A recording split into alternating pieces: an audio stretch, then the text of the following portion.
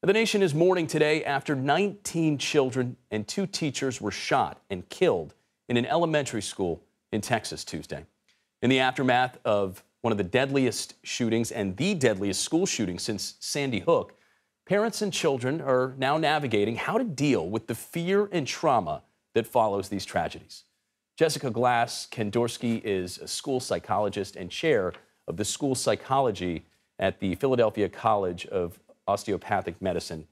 Jessica, thanks so much for joining us on this difficult day.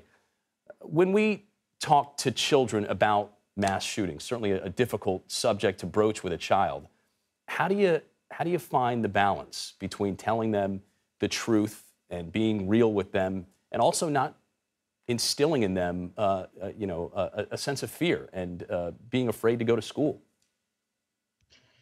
Really hard, I think, as parents, because we have to be authentic with what it is we are feeling right now. And we are feeling grief.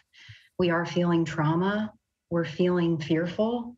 When we speak to our kids, we want to make sure that they feel 4 things: that they feel safe, that they feel they have some stability or routine, that they feel connected, and that they have some agency. But I think it's also important that we make sure that we as parents feel that as well, because we need to be able to give that to our kids in order to communicate that to them. So the first thing is letting them know that they are safe, that there are steps that the school is taking, that there are adults that are around them that are ensuring that they're safe, that there's predictability in their routine, that we try to keep things the same as much as we can, that they feel connected to us, to the school, that they can ask us questions. When they come home from school today, ask them, if you haven't discussed it already, what have you heard?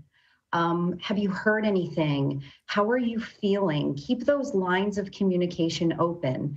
Be truthful with them, but be at a developmentally appropriate level. You're going to speak to a 8-year-old a lot different than you're going to speak to a 13-year-old. So being developmentally appropriate with what you tell them, but also asking what they've heard so you can clear up any misinformation.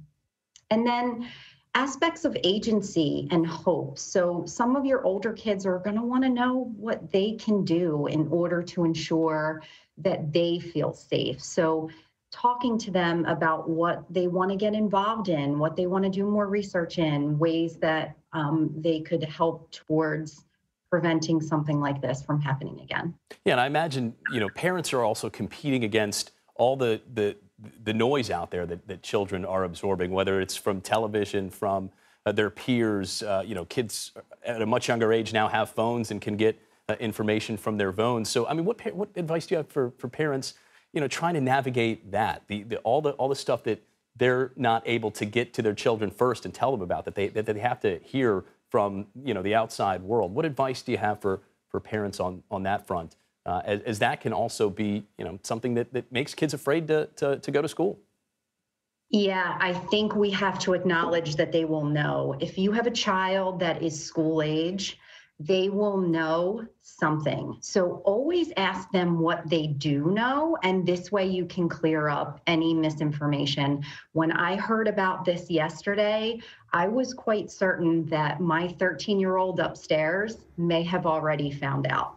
So asking them, what have you heard? They'll tell you. And then this way you can clear up any of that misinformation.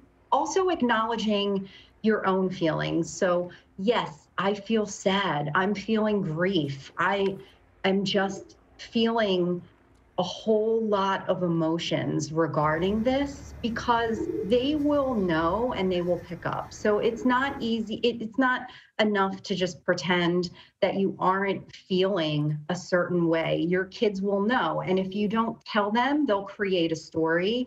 And in a lot of ways, their story could be inaccurate. So letting them know, here are the reasons why I'm experiencing grief, and here are the things that I'm going to do to try and cope with this in appropriate ways. Difficult, but certainly important things to do. Jessica Glass Kendorski, thanks so much for your advice.